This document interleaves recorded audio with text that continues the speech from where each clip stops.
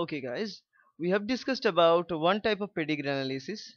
Now let us look at another type of pedigree analysis. Now in this pedigree, this is also three generation pedigree, pretty short one. So this is generation 1, this is generation 2, and this is generation 3. Three generation pedigree. Now in this pedigree, we need to tell what kind of inheritance pattern of this particular disease is. Now let us look back to the rules. Now one thing I must tell you before explaining it. The rules are designed by examining lot of different pedigrees, many pedigrees together. But again, I'm telling you, those rules may not be applicable 100% all the time. So you need to look after once after you get get to your conclusion by using these rules. You must test your answer. How to test the answer? I am telling you in this particular discussion. Okay, I'll be telling you. Now here say these are the three generations. In these three generations, what we are getting is that this trait or inheritance pattern is coming from a father to daughter. Now there is only one case of transferring the inheritance from father to daughter, and if it is happening that an inheritance is coming from father to daughter, it must be of sex linked inheritance. No autosomal inheritance is coming from father to daughter.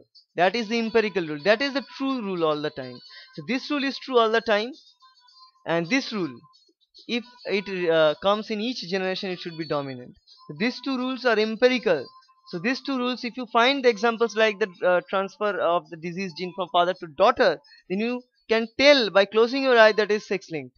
And if you find it that particular disease is coming in each generation at least once, we can tell that yes, that is of dominant type. You can just tell it, not further investing any amount of time, because these two are the true rules. But other rules are manipulations. So if you get these answers, so you need to check your answer. But now what we get is from father to two daughters. So father to daughter inheritance for the disease, that means it must be of sex linked type. It is not autosomal, so it is sex linked, and this is a true rule, so you don't need to check that anymore. And the second thing is that what kind of it is, dominant or recessive? The only way of transferring it from father to daughter is the dominant type. Why? Because you can see in each generation we are finding the people affected. In each generation, first generation this one, this person affected, second generation these two daughters are affected, again in third generation we can see this three boy and one daughter is affected. So what we get in the very first beginning, we get is a sex linked. Now what we are getting, they are dominant. So the trait is sex linked dominant trait. Right? Now once you get this type of results, you must cross check your result by placing your genetic analysis method. Because in this case you don't require it, because these rules are the true rules. I have already told you these are true rules, so you don't need to cross check it. But most of the time when you utilize this formula or these formulas, you need to look for that. Right? For example, say here what we get, so X linked dominant, right? So this one is the C means diseased. Now this woman is not diseased. Okay, now here in this next generation, two daughters, one son. So one of their daughter is getting this, right? Another daughter is also, so here what we get, one of two of its daughters are infected. That means it must have another X like that, right? So it must get this one. So it must get this one, X-linked dominant. And here this one,